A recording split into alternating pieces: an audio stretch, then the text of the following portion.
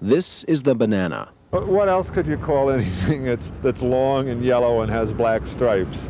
Built by Don Harse of Athens, Ohio, the banana is an elongated bicycle frame covered with a bullet-shaped fiberboard skin. It's a human-powered vehicle, Harse explains, and it's the way of the future. Human-powered transportation is going to have to be the way we go. We are really going to run out of fossil fuels eventually. Harse is on his way to Vancouver for an exposition on human-powered transportation. It's a shakedown cruise for the machine he designed and built this year. He's been averaging 100 miles a day since leaving Ohio on July 2nd, and he figures to be in Vancouver by the end of August.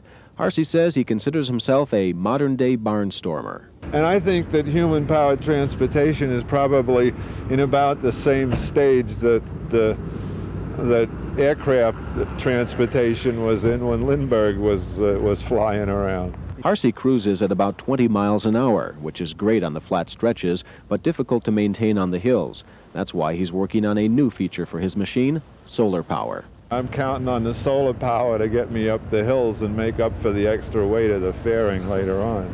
But that innovation won't be added until next year. For now, it's miles of constant pedaling down long stretches of road in a yellow and black machine called the Banana. Hey, where can I get some water? Keith Darnay reporting.